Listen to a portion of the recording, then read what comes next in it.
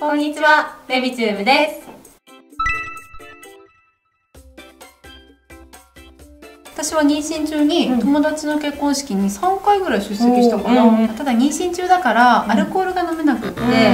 親族の方とかがお酌に来てくださるんだけど、それをちょっと飲めないのが寂しかったかな。友人の新婦が会場のスタッフさんに私が妊娠してるっていうのを伝えてくれてたから、当日会場に行ったら座席のところにクッションとか膝掛けとかを用意してくれてて、その披露宴の最中もスタッフさんが「大丈夫ですか?」って何度か声かけとか、すごい優しい。すごく嬉しかったし、なんかすごく楽な気持ちで出席できたから、事前に言っとくといいことがあるかもしれないね。そうだね。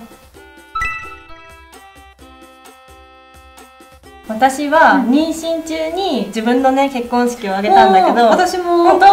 妊娠4ヶ月ぐらいの時にドレス選びをしたんだけど、妊娠4ヶ月ってまだあんまりお腹が出てないから、その時の体型に合わせてドレスを選んだら当日はきつくなっちゃうだろうなって、大きくなるしね、思ったから、余裕を持ってこう調節できるドレスとかゆったりしたドレスを選んだら、当日はもうちょうどぴったり、ウエスト周りぴったりになってて。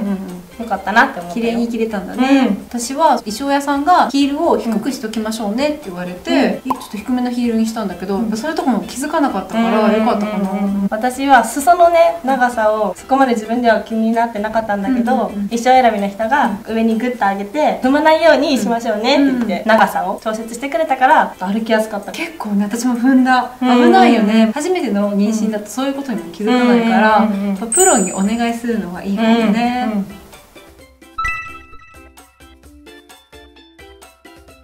私は妊娠4ヶ月か5ヶ月ぐらいの時に親戚のお葬式に参列しました。結婚式と同じで参列してはいけないっていう決まりはないもんね。でも長時間になるし、親族とかもいろいろ自分のことで忙しいから、自分自身で体調管理をしてちょくちょく休んだりとかして参列してた。お腹に鏡を入れるって聞いたんだけど、してた？今年も母とかおばさんに言われて、お腹に鏡入れなさいねって言われてやってたよ。あと知らなかったんだけど、その参列した時にその場にいた先輩の女性方にみんなに「火葬場には行っちゃダメ」って言われて「ここで待っててね」って言われて葬儀場で待ってた。